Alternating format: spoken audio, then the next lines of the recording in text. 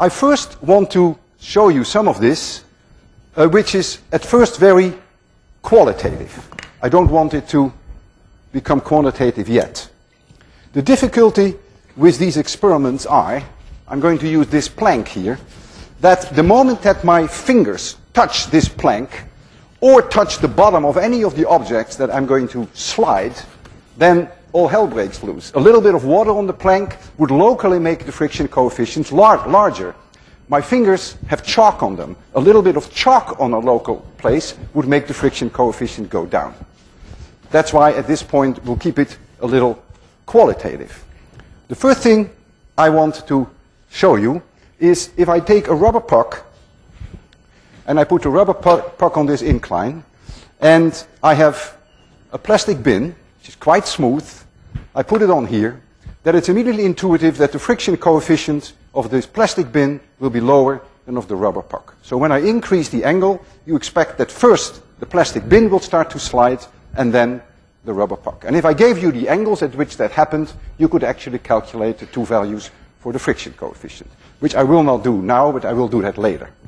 So all I want you to see, I hope, that this one will go earlier than that one. So I'm going to increase the tilt. I do it very slowly. I try not to rock the boat too much. Very slowly. We must be approaching the critical angle for the plastic. Boy, it's holding on to itself. There it goes. And the rubber goes a little later. The rubber can be made rough by rubbing it on one side, in which case the angle will be even larger.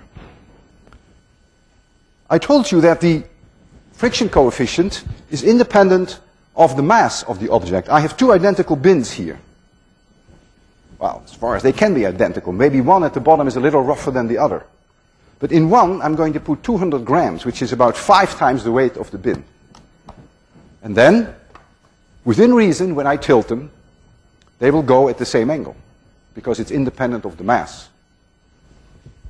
So let's try that again, and see how close they are. It may be off by half a degree or 1 degree, of course, because the plank is not uniform everywhere. And now it's 18 degrees, 19 and a half, 20, 20 and a half, 21, and the other one is 21.2. So they almost go at the same time. So you've seen that apparently the mass has a very small, if any, effect. Now comes something that I always find very, very non-intuitive, and that is surface area. I have two pieces of wood, and they're identical, whatever that means, identical. You can never make them exactly the same in terms of roughness. This surface we prepared as well as we prepared this bottom surface, but this bottom surface here is 4 times smaller in area than this surface here, the flat part. I'm going to put the flat one here, and I'm going to put the same object, but with its small area here. If indeed the friction coefficient is independent of surface area, then when I tilt them, they should start to slide roughly at the same angle. There we go. 14 degrees, 16, 18. One goes and the other one follows within 0.2 of a degree. And the reason why there's always some difference, of course, the plank is not exactly uniform. I have to be careful that I don't touch the critical surfaces. So you have seen difference in friction coefficients, and you have seen there's almost no effect on surface area, and there's no effect on the mass. And that is both very non-intuitive. The width of the tires of your car does not matter.